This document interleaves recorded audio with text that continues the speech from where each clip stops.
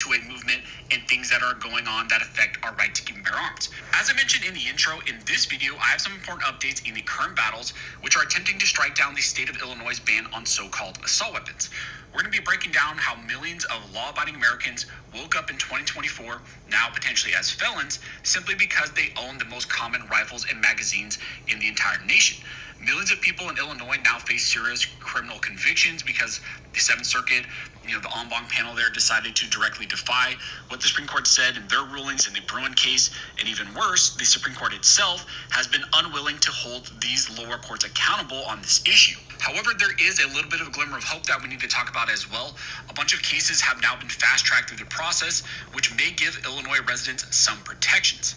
As you may recall, recently we received news that the U.S. Supreme Court denied 2 emergency injunctions, which were asking for the U.S. Supreme Court to put a temporary halt on the statewide rifle and magazine ban. Those cases, which we talked about, were the Colkins v. Pritzker case, and then also the NAGR versus Naperville case.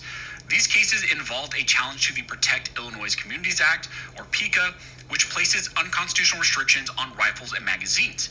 PICA also requires a registration requirement to essentially grandfather in those rifles and items that were already possessed, which means that there was a registration period, but now it's closed starting in 2024.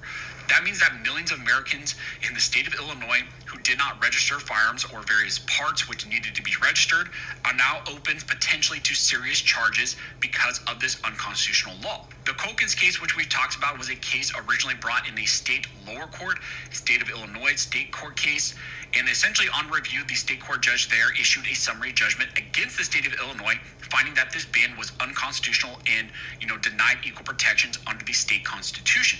Now, in response to losing that case, the state of Illinois appealed the decision up to the Illinois State Supreme Court.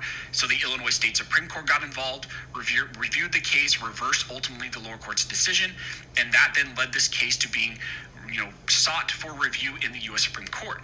One of the main things that also happened in that case is there was a request for an emergency stay. However, the U.S. Supreme Court ultimately denied both the request for an emergency stay and then also they denied taking review of this case because they held a conference on January 5th on whether or not they would take an actual review of this case, and ultimately decided, no, we're not going to take review of this case either, and also we are going to deny the request for an emergency stay. Now, the second case that was denied the emergency request for a stay was the NAGR versus Naperville case.